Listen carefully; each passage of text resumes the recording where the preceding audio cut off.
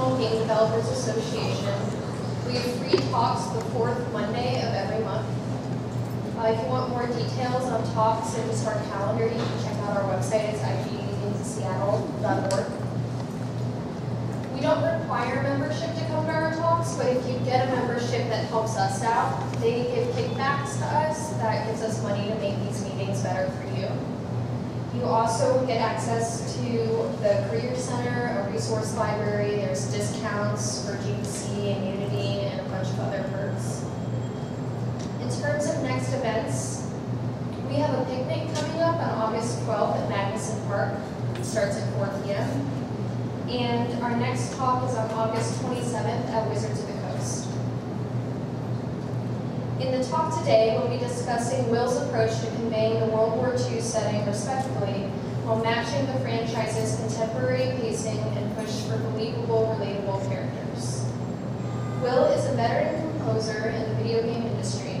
He joined LucasArts as a staff composer in 2008, where he scored several games in the Star Wars universe, including Star Wars The Old Republic and Star Wars The First Assault. He later became a freelance writer, scoring Call of Duty World War II and Guild Wars II Path of Fire, among others. His scores have earned him several awards and nominations from the Game Audio Network Guild, the ASCAP Composers Choice Awards, and others. Let's welcome Will with a round of applause.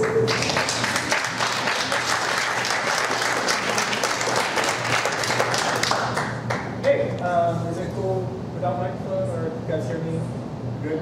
No? Microphone would be better, yeah. How about this back here?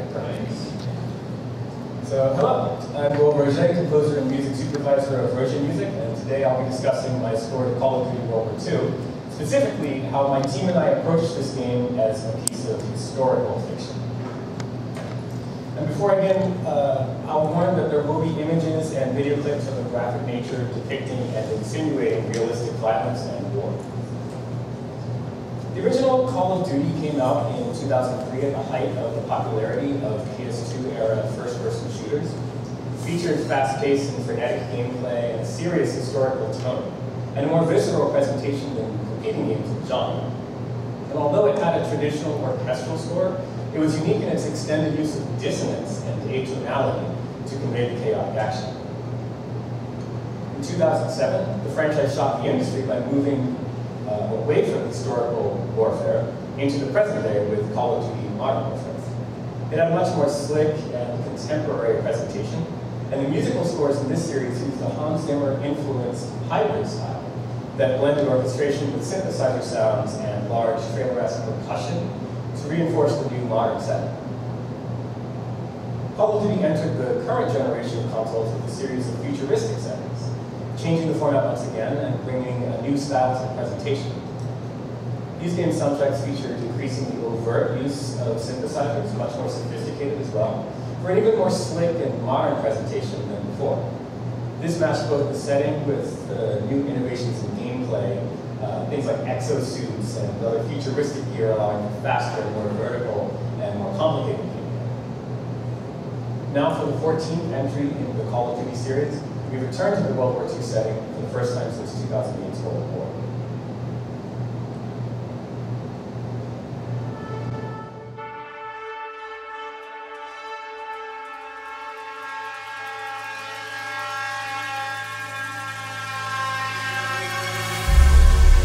With unmatched ferocity, Hitler's war machine has launched its blitzkrieg against Western Europe, pushing it to the brink.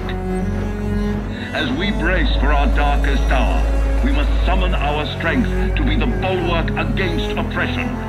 The Nazi onslaught will be the greatest test we'll ever face. But with our allies, face it and defeat it we must.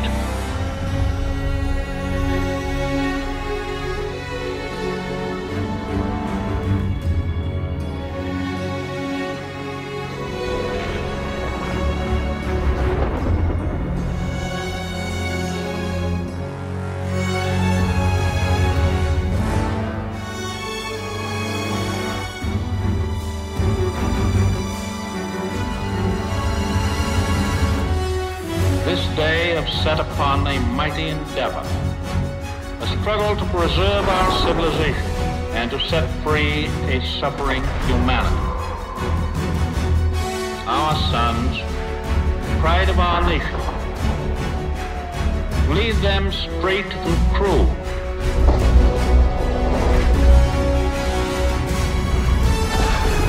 Their road will be long and hard. Men's souls will be shaken with the violences of war. In this hour of great sacrifice, we shall prevail.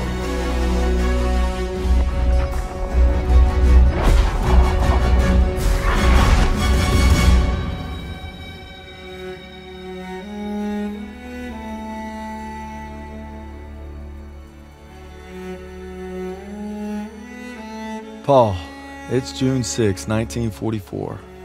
Wish you could see this, brother. We're invading some frog beach I'm not supposed to even know the name of. Also, we can take back France from the Nazis. But the waiting's been half the battle.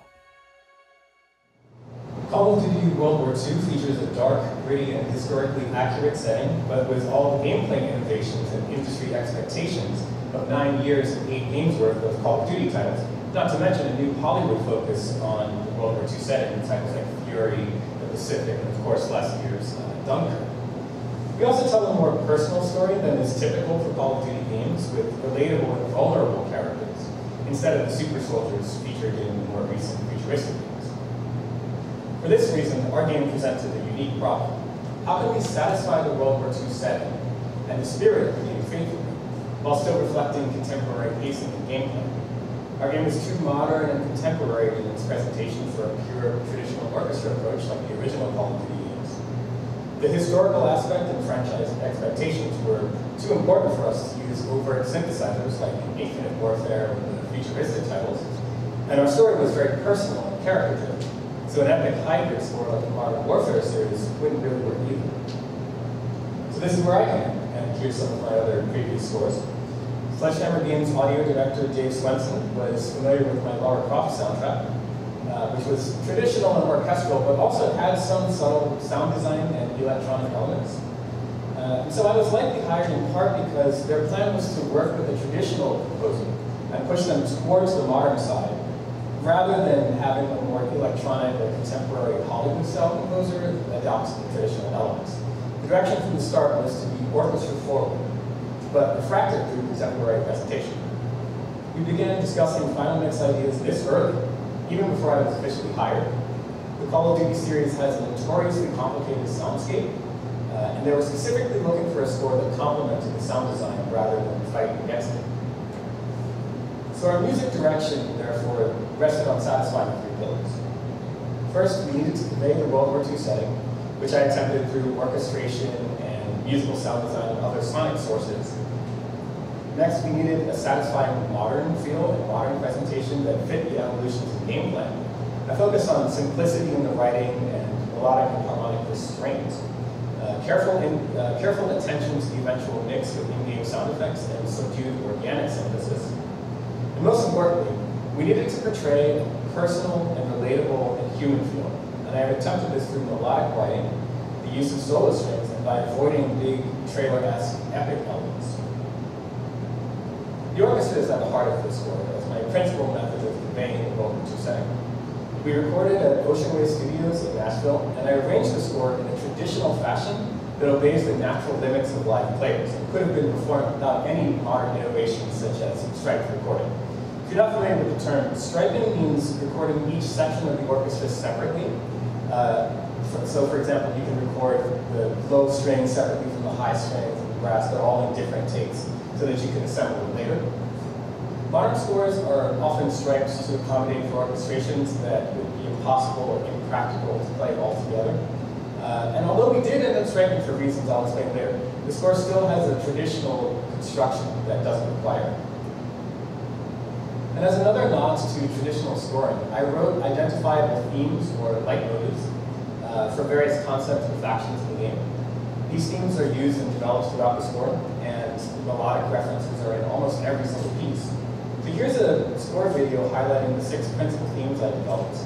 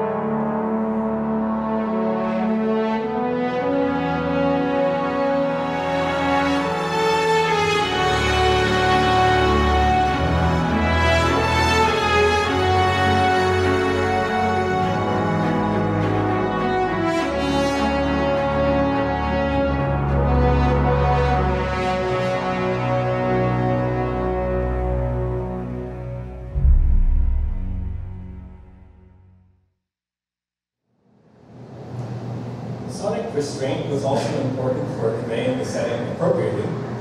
We tried to make sure to preserve the World War II vibe by avoiding overtly modern elements like trailer-esque percussion, or modern synth percussion in parts. And I also avoided certain orchestral sounds, like high woodwinds and brass, that might give too much of an impersonal period score vibe. Instead, I used a lot of solo string quartet and solo cello throughout the soundtrack, most notably in action cues, to get a lot of extra rhythm and percussive grit, where you would normally use percussion or synthesis and whatnot. So here's a clip highlighting the use of solo strings within action contexts.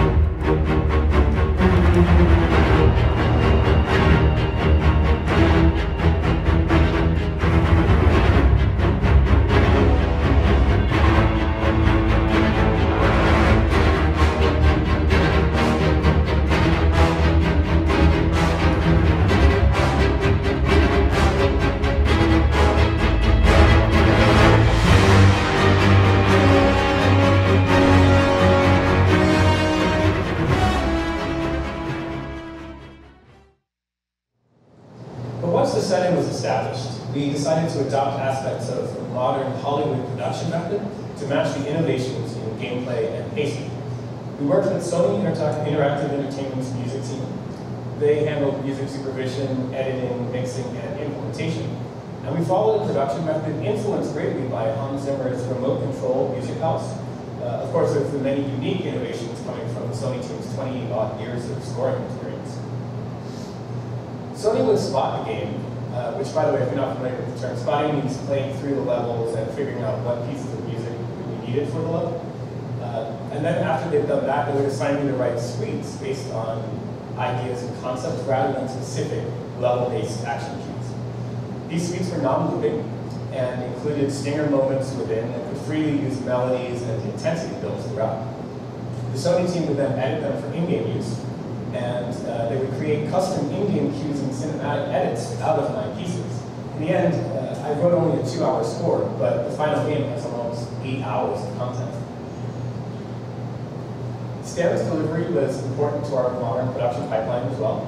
And if you're unfamiliar with that term, stemming means delivering a piece of music to the client or the engineer by rendering each section of a group of instruments separately in several different WAV files rather than just a single WAV render with everything together. My mock-up deliveries were deeply stemmed, sometimes 30 stems for a single cue.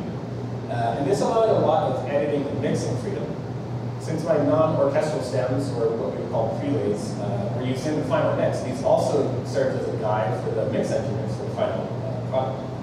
And ultimately, the Sony team could, for example, take a violin solo from one cue and the background harmonies of another cue and use that to score a cutscene. Or they could take the percussion from one cue and the textures from another cue and make an in-game tension cue. So they had a lot of freedom to just work with a lot of different pieces of raw material. Live recordings were stripes, like I mentioned again, also for mix and editing purposes. In this case, we not only separated each section, but, for example, strings recorded on different days than brass. But we also separated high versus low strings, high versus low brass, with the horns playing separately from the trombones, for instance. We often recorded melodies separately. This is so that we could have versions of the pieces that use no melody, or maybe just a single loop, but first it plays without melody, and then it plays with the melody, so you have basically twice as much content there. And we almost always recorded string harmonics and other effects separately, mostly for mix purposes, so that we could make sure that the quiet effect can still be heard amongst the rest of the orchestra. And even before I wrote a single note, we were already thinking about how music would fit into the final game's soundscape. We decided early on not to use instruments that could get in the way of gameplay when mixed with voiceover or sound effects. So for example, the orchestration does not use any high winds or high breaths or pitch percussion, and especially no snare drums in the entire score. Part because they would conflict with the weapon and UI sound effects. If you think about it, a snare drum is literally just a gunshot. And part because it would risk giving the score a cliche and very distant period piece feel. We needed it to sound up close and personal and relatable. We did have 2 trumpets, but they were only used to double the horns at pitch in certain loud passages. They intentionally never stand out in the mix. They don't really even have their own part. They only kind of work as like an instrumental EQ to brighten up the horn's tone when we needed it. We expanded the low woodwinds and brass as well for a beefy modern low end. And we used also a tuba-like synthesizer patch that I put together in Silent One, if you're familiar with that D.I.C.E. It occasionally doubles the live tuba during loud passages for just more low-end buzz. And sometimes it even just is used to reach lower notes that are impractical for a real tuba to play. And lastly, before turning in any of these pieces, I would play them while watching footage of the game. I would just put the music up against the footage, and if there ever was a section where either some musical element stood out or I just couldn't hear some parts of the music, I would just remove them. Another aspect of modern scoring is the use of unique signature sounds as a contemporary take on the previous WWII idea. My first signature sound was what I call the memory of war, which is basically a reverberant blur of horn calls.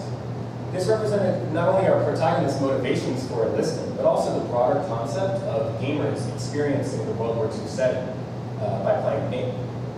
I recorded horn players performing these heroic sort of rising fifth fanfare gestures, which you see there, completely out of time with each other. And then I layered the recordings and blurred them with filters and delays and EQ and whatnot. So here's a clip of the memory of war concept, first as we recorded it, and then with processing.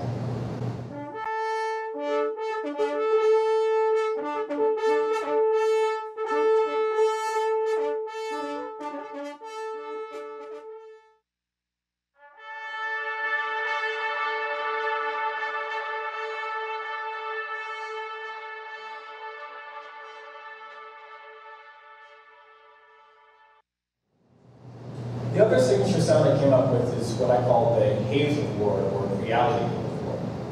I use musical-type sound design elements within the orchestration to connect with the reality of the World War II setting. This is more of like a sonic concept rather than a specific individual timbre, but it was inspired by our decision not to use snare drums or mallets or typical orchestral percussion. Instead, I processed authentic World War II vehicle and weaponry sounds to work with musical elements. And I also used musical instruments playing non-standard techniques to sound like military sound design. So this first example will use steam releases and explosion debris and high squeaking noises from tank motion, processed again with delays, filters, reverb, and time stretching to fit within the orchestration. And then the second half of this bit I'm about to play will highlight how I use train shuffling noise as a rhythmic percussion element in the main theme.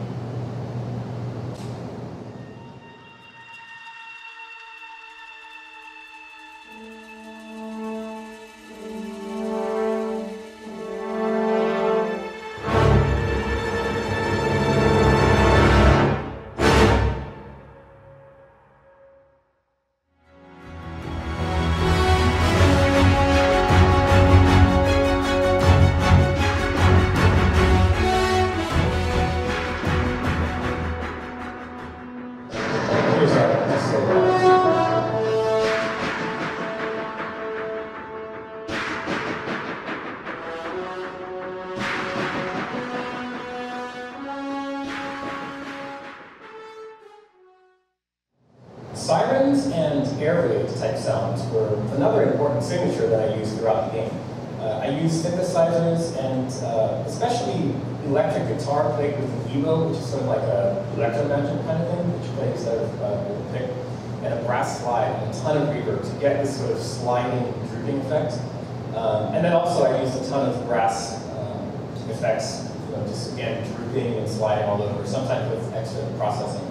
To simulate the sound of distant air raid sirens.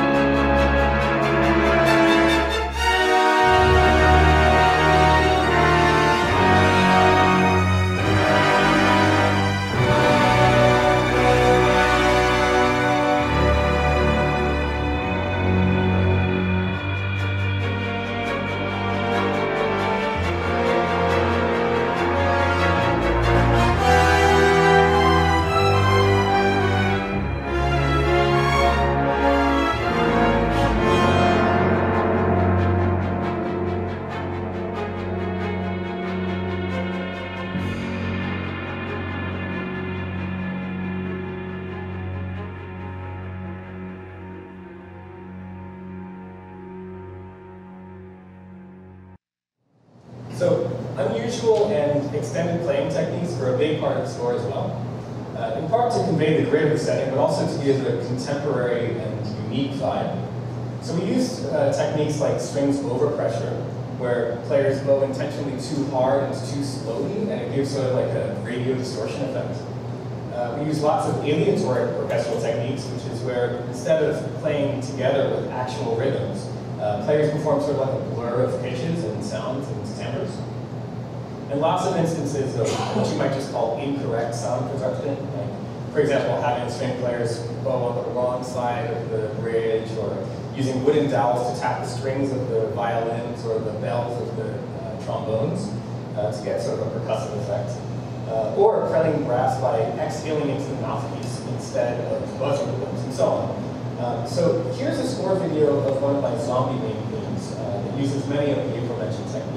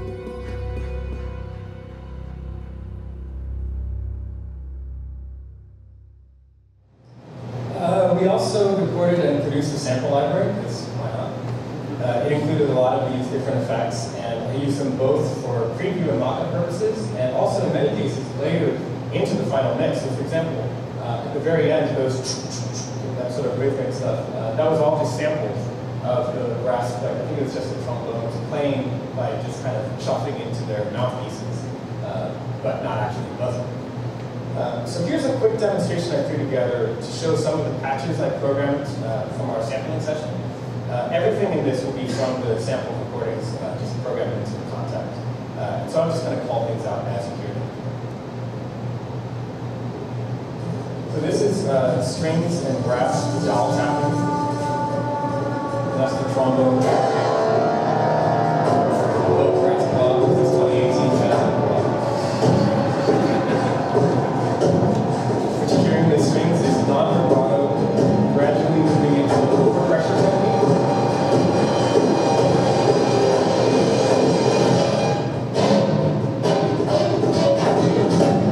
And the last bit was strings, cluster staccatos, and some cello body slaps for percussion breath. And lastly, I did use some small amount of synthesizers and contemporary effect processing and sound. But it was always very sparse and subtle and organic. For example, I often use low-pitched staccatos on a prepared piano with rhythmic delay effects to give a menacing sound for the axis powers. And to contrast with this, I use percussive rhythms played on an electric cello as a sort of rhythmic drive for the Allies. So here's just a quick example of those synths and contemporary elements.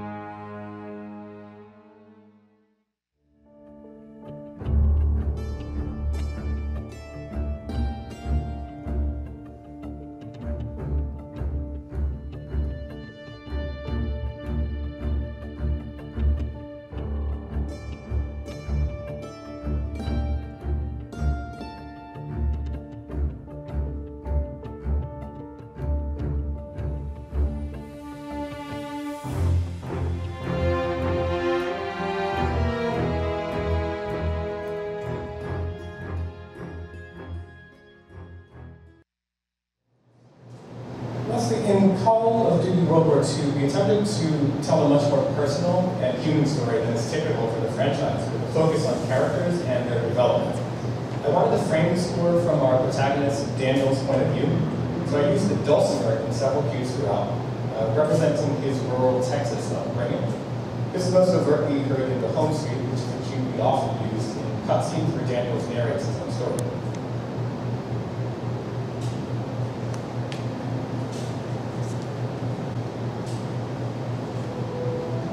The second half of this piece will also hear a reference to the memory of war concept, as well as the Call of Duty signature.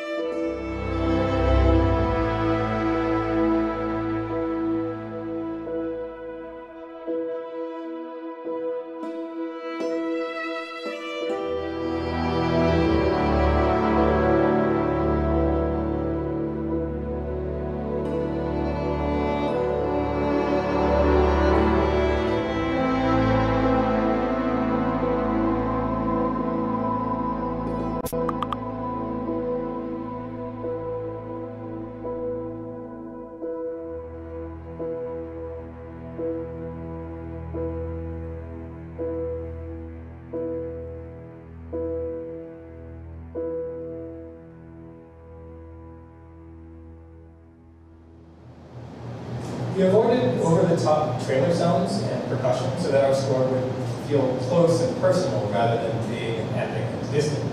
But another aspect of our efforts to humanize the score involved restraint in melody.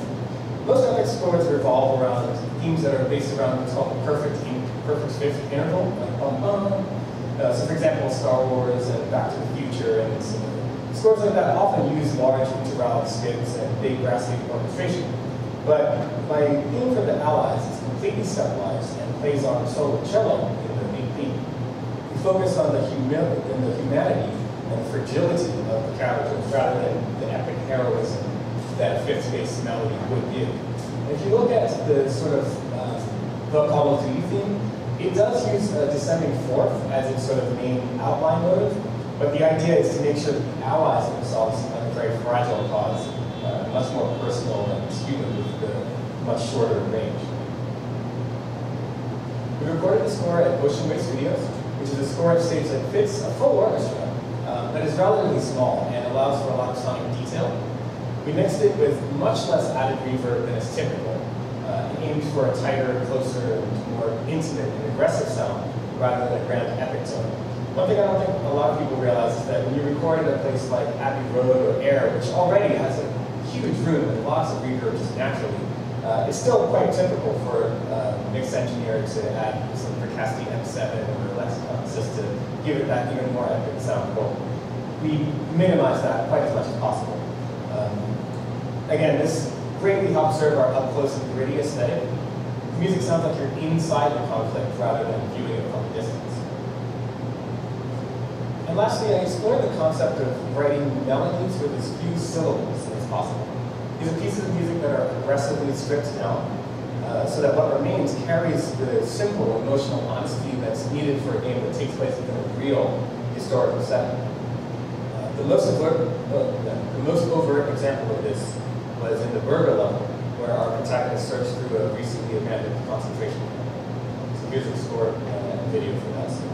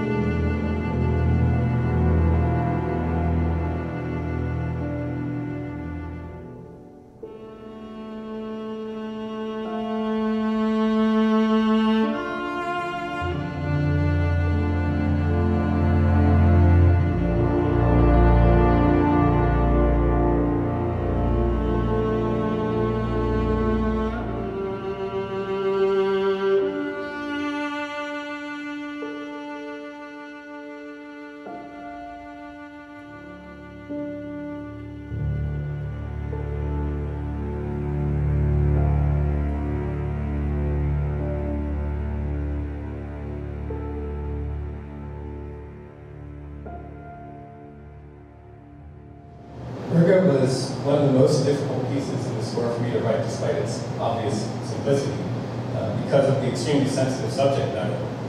I needed to convey the sorrow and horrific tragedy in the simplest way possible, and so the solution, as you saw, was to use a piano playing this D minor arpeggio, extremely slowly and without any development, and to the simplest low string and piano rumbles accompaniment. Later on in the revision, I added the viola solo, but again, used the simplest melody I could think of, with as little embellishment as possible. And lastly, I have a theory that there are two ways to score a video game specifically, or any kind of interactive medium. For most titles, it makes sense for the music to be sort of like a narrator, to tell the story, commenting on the action from a distance, and focusing on the narrative as a whole. But in some cases, I prefer to do what I call scoring first person. I imagine myself being inside the scene, right there with the protagonists, and I draw inspiration from art direction, the setting, and the emotions of the other characters to try to figure out, well, how would I personally feel in that scene, and then I score to that. Rather than thinking too much about the big picture. In Call of Duty World War II, it was a combination of both. Action and stealth cues primarily were scored in the first person, with moments of high tension and just the idea of combat readiness sprinkled throughout the action pieces. Some of the most important scenes, however, such as the aforementioned burger level, were scored in the third person, and they were more like a broad commentary on the setting as a whole. So in this final section, I'll discuss my process for writing the main theme, which served as a palette for the score as a whole. Cohesion and uniqueness are of the utmost importance in modern scores, so we spent a good amount of time focusing only on perfecting the main theme. I did 3 complete rewrites before we settled on a final direction. My first attempt combined sort of a standard traditional orchestra with some fairly overt modern synths.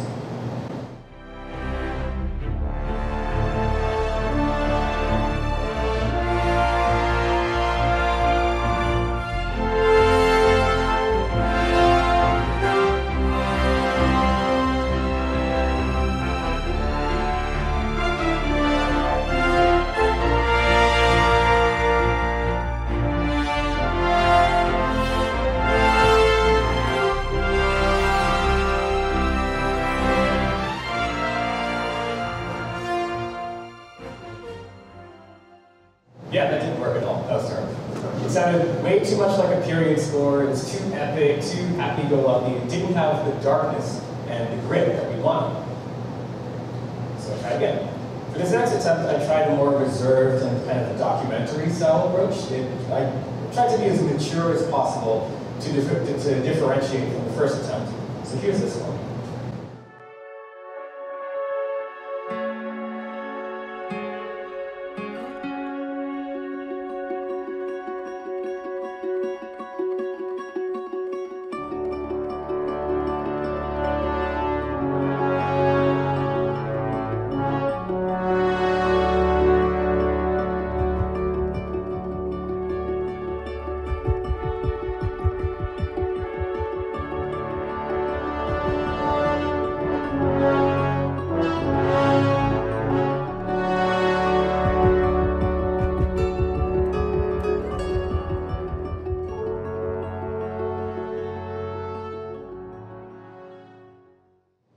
So that didn't work either.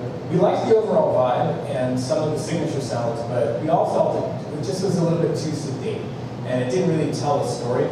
The melody wasn't identifiable enough, and it really didn't sound like it could carry us through an entire score with that theme. The synthesis was still too obvious and overt, and overall it sounded too distant and impersonal, as if it were trying to tell the story of the entire lore, rather than telling the personal story of our protagonists. So before starting this third rewrite, I had a meeting with our audio director and the Sony music group, just talking about, well, how can we fix that second attempt? And our senior music supervisor aptly suggested that, and I quote, "Forget about all that composition. Instead, think about the main theme as being more like a rock song, as easily digestible as possible." So I decided to write a piece in verse-chorus form, in the same key and in a similar vibe as the second attempt, but with a focus on melody.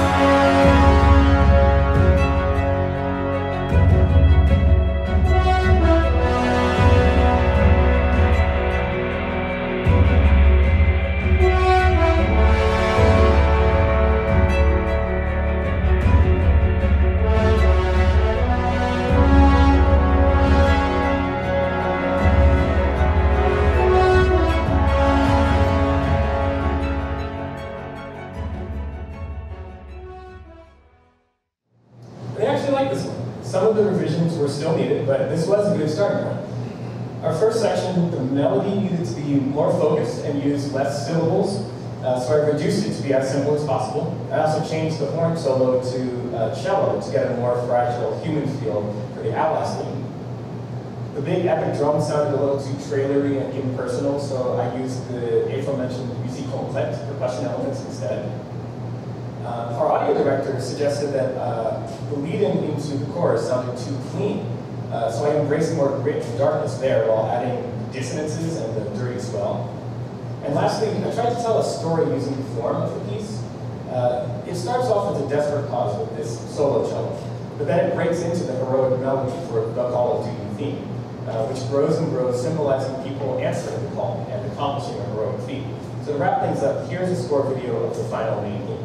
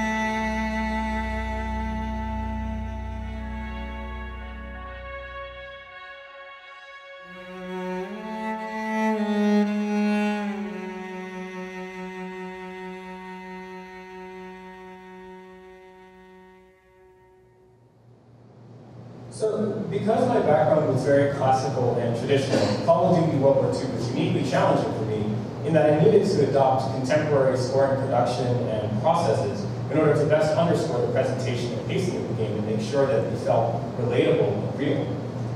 And I accepted my traditionalism and expanded on it instead of trying to assimilate the Hollywood sound of the franchise. We played to my own strengths of orchestration and melody rather than attempting to rely entirely on modern elements like synthesis and percussion. But ultimately, I realized that even in historical fiction, you don't need to be completely bound to the sonic stereotypes of the setting for it to be effective. Both the Sledgehammer CEO and the senior music supervisor at Sony gave me the same exact advice. Focus on writing music for all of Call of Duty, and don't worry too much about the specific setting of this game. As long as the vibe is correct, players will draw their own connections. And that's it.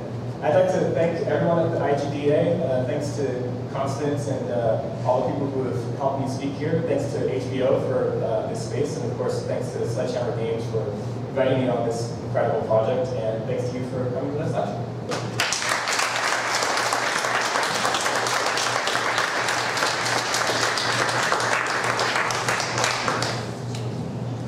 Oh yeah, if any questions, Q&A, feel free.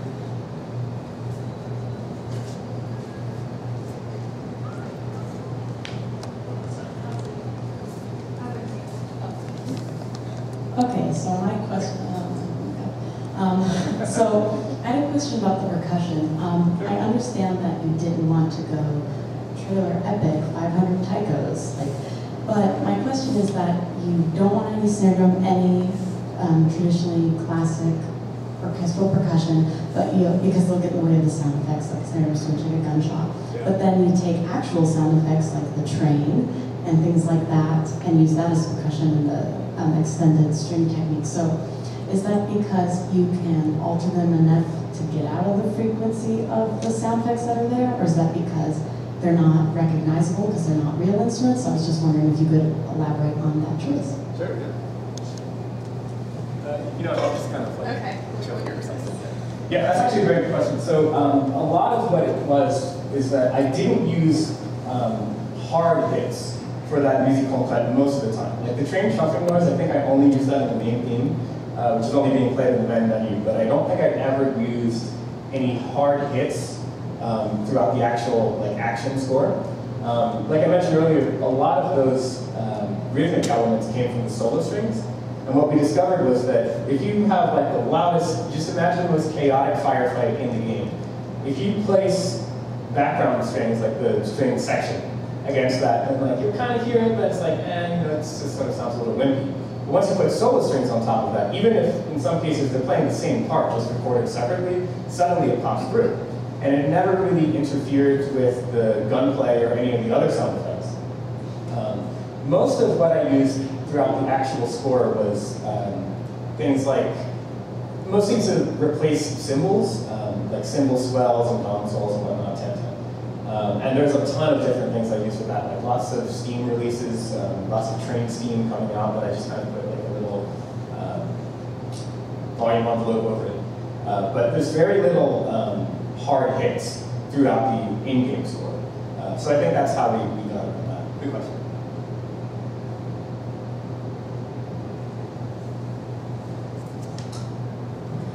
When you're doing MIDI mock-ups before you record the real orchestra, how did you envision all the aleatory sound, and how did you have others envision those?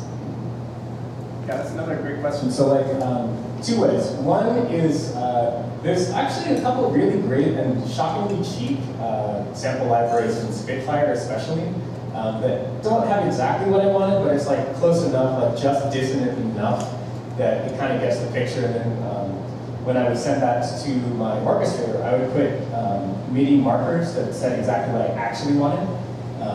So it was always it had to be good enough that the audio director and the game director could understand where I was going with it. And then I would discuss with the orchestrator, who's this guy to my left over there. I would just tell him okay, when you heard that, this is what it actually should be. Does that answer that? That's yeah.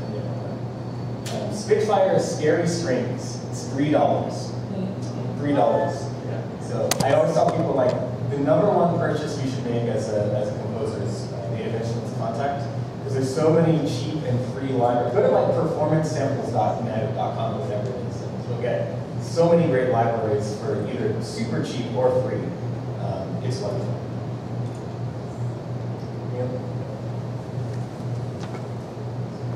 So, in the examples you play here, there was no vocals or choir or anything of that sort. I wanted to ask whether that is true for all the soundtrack, rest of the soundtrack too, and if so, what was your thinking behind that? Did you think about using vocals and consciously chose not to for certain things? Yeah, so I did think about it, and it turns out that if you do use vocals, you have to sign with the SAG-AFTRA or something like that. So we just decided, never mind. No, I mean that's part of the reason why. But the other was that the again, I wanted it to not sound like big or epic. I wanted to have fragility to it. I wanted it to be almost as simple as possible. So it, once we had the sort of main theme dialed down, I kind of said, you know what, there really didn't need to be vocals in here. So does there really need to be anything vocal in the rest of the score? The only candidate, I guess, that I ever thought about bringing vocals back was the Berga level. But even still, I had to reboot that music maybe once or twice as well. And both times it was like, nah, let's not do something that sounds too distant or like it's like a documentary. It has to sound like you're actually there. It has to sound much more basic and simple and heartfelt. It's almost like, I'm dead serious. It's literally just like 3 notes on a keyboard. Like a 4-year-old could play this piece. But that's kind of what we needed, was that very raw emotion. So yeah, that's why in this game at least there was no.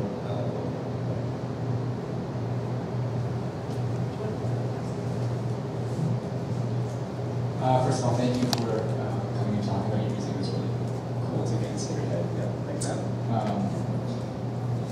Well, my question is, was there anything during the whole production process that surprised you?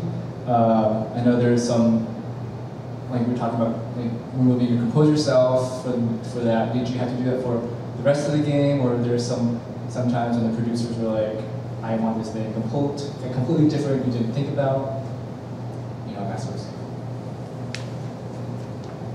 Yeah, just about every night I went to bed crying, thinking I would be fired. I wish I was joking, but I'm really not. No, it's a multi-billion-dollar franchise game.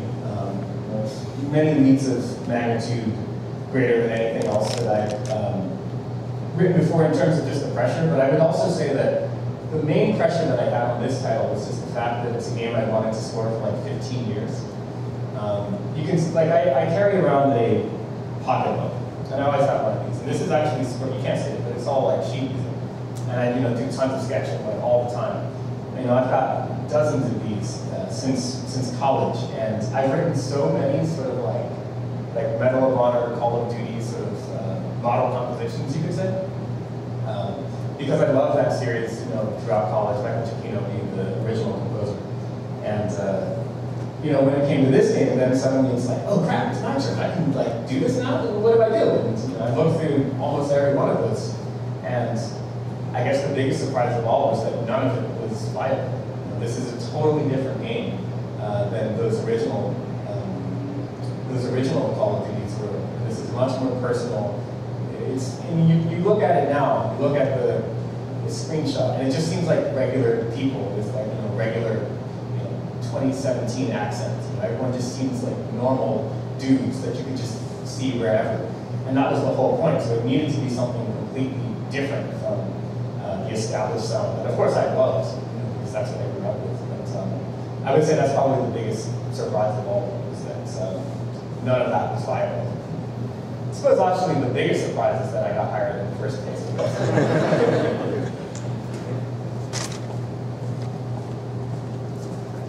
Thanks for that. First of all, getting fired is the worst thing in the world. So I have 2 questions for you. Who's laughing? How do you feel about rubato sections for the full orchestra? Not just a retard at the end of something, but rubato in the middle of phrases as a production. How would you go about doing that? And did you think about that? And was there any problems with it? And my second part of my question is, how do you, since you didn't get to necessarily work on the implementation of the music, how do you feel they implemented it? And do you wish you had a little more input into that, or did you have enough input into that? I'm actually going to answer these in reverse order, because the second one gives some insight into the first. I had almost, in fact, pretty much no insight into the implementation. That was all the Sony team. It was all they're doing. And that actually was not problematic, because I think they did a wonderful job. They've been doing this for, 20, 30 years. But it was difficult, because the previous scores that I'd done were things like Lara Croft, where they literally gave me a PC. And they said, knock yourself out, here's Perforce, here's our engine, and do whatever you want. And And I love that because I could do things like I could play through the game and get stuck on some level because I suck at video games, and I would know, all right, well, if people suck at video games, then they're going to be stuck here. It needs another cube. So I would write another cube, and I would do that. But in this case, it was kind of up to the Sony team to make those types of decisions, which is risky. But at the same time, the way that we produced music for this and the way that the Sony team works, again, because they often work with people outside of the game industry, like film composers and whatnot, we didn't write to the metal. Instead, I wrote those suites and whatnot, where they can just edit from that to get whatever they want. And in the end, it worked out when you play the game, and it always feels like it's very custom scored, but in reality, I hadn't even seen half the levels when I was actually writing music. But this brings us back to the first point, which is that because everything was so aggressively stemmed, and because every suite of music I had written needed to be reused over and over and over again, we couldn't take too many liberties with things like performing it to stick or whatnot. I love, you hear this more for some reason you hear this more in Japanese scores than American ones, but there's lots of gorgeous moments in game music where it's recorded entirely to stick, without any fancy stemming or click tracks or anything, but it's just let's very naturally perform this like it's a piece of real music, quote unquote. And it sounds gorgeous, but when you need to do a lot with it, when you have so much that you have to mix together and all these stems and all these prelays and whatnot, it kind of falls apart if you do that.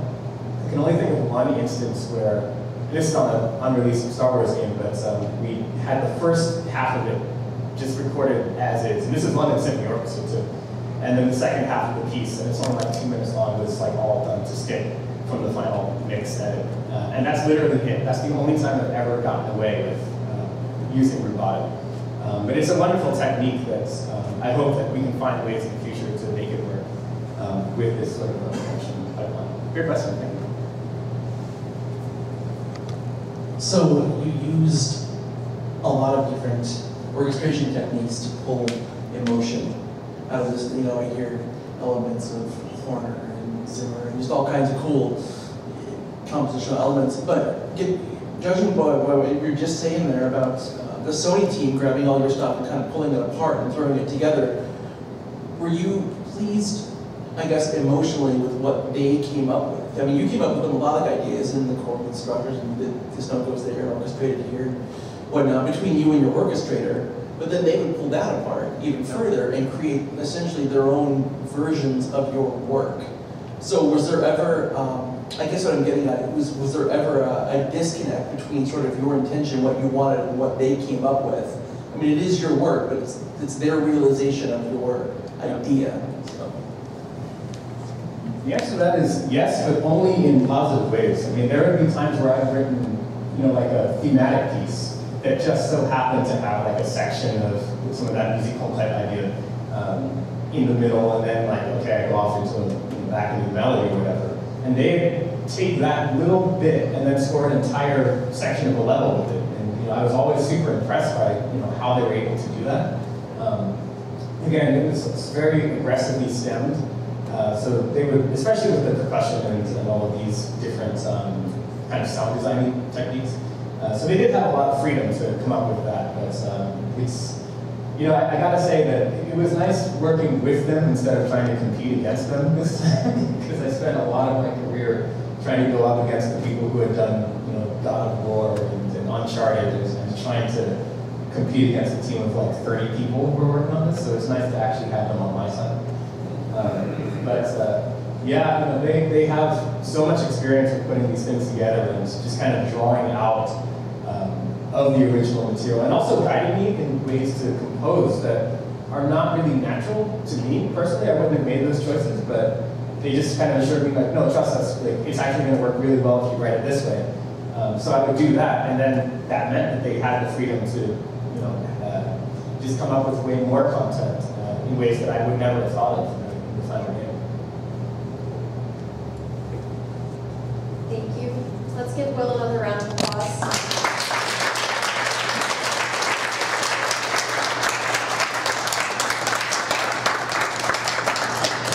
And a big thank you to HBO for letting us use their logo.